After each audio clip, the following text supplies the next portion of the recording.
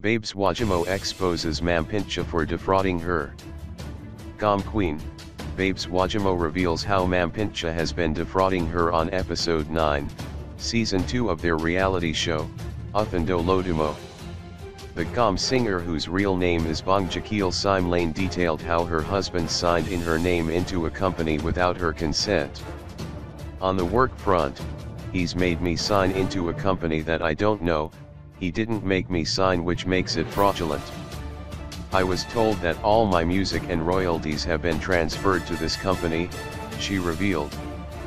Babes Wodumo said her man, Mandla Mafumulo, received money from the company and she knows nothing about it, as she doesn't see the money, which made her presume he is spending the money on other women.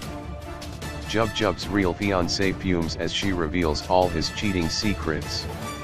Every time I released a song, they will block it from being played on Facebook, because the usage rights now belong to the company, and I don't even know the company. Then the company gave him a huge payout that I didn't even get a share of. They provided proof of payment made to him, but I've never seen the money. I started assuming he is seeing someone on the side that I don't know of. After that, he went and handed over my Instagram to that company, and now they've got control over my account, she added. All these were done without my consent. Bongekile is pained and hurt by all of these Mandla is doing, as he is embarrassing her and destroying her life.